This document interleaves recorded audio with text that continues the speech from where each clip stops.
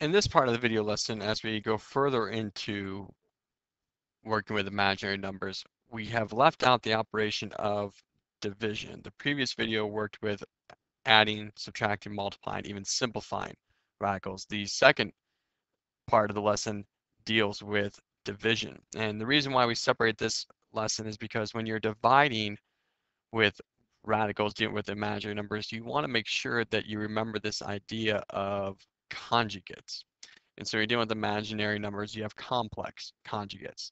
So if you can remember back when you dealt with simplifying radicals, operation with radicals back in Algebra 2, the conjugate is going to be the same terms. So I have A radical B and C radical D. So the same terms, except we use the opposite operation. So instead of a plus sign, we'll use a minus sign. So the conjugate for A radical B plus C radical D is A radical B minus C radical D, and vice versa. The conjugate of the minus is the one with the plus sign. Same terms, opposite operation, which means if we take this idea of a conjugate to imaginary numbers, if you have A plus BI, the conjugate is going to be A minus BI, and vice versa. If you have A minus BI, you are going to have A plus BI as a conjugate. Now you may ask, what's the reasoning for this? The reasoning for this is what happens is if you multiply a complex conjugate by, when multiply a complex conjugate together, you are going to get a unique answer. Let's take a look at what happens. If we multiply A plus BI times A minus BI, you would distribute. A times A is A squared. A times negative BI is negative ABI. A times positive BI is positive ABI. And you get BI times negative BI is negative B squared I squared. So look what happens. Negative ABI plus ABI, they cancel. The middle terms cancel. You're left with A squared. And check this out. I squared is -1. So you have negative B squared times -1, which is a positive B squared. So here's the cool thing, is if you multiply a complex number by its conjugate, you actually get a real number. That's why we use it, is it allows us to work with imaginary numbers. The imaginary numbers will become real now, and we can do all of our operations with them. We can simplify them. And so that's the key with complex conjugates. The reason why we learn them, we use them, it allows us to create real numbers from them. And we'll see why that works and how that's helpful. So we have to understand by multiplying a complex number by its conjugate, you actually eliminate the imaginary numbers and you only deal with the real ones. So let's take a look at some basic ones involving this first. Complex conjugates, multiply them together. And so again, I'm going to call it distribute. You want to call it FOIL, go ahead, but I like to refer to it as the distributive property. So 15 gets distributed 15, and 15 goes to -3i. So 15 and 15 is 225. -3 times 15 is -45. And then I do the same thing, 3i and 15, and 3i and -3i. That's a positive 45i minus a 9i squared. You take a look, 45i and -45i, they cancel. You're left with 225.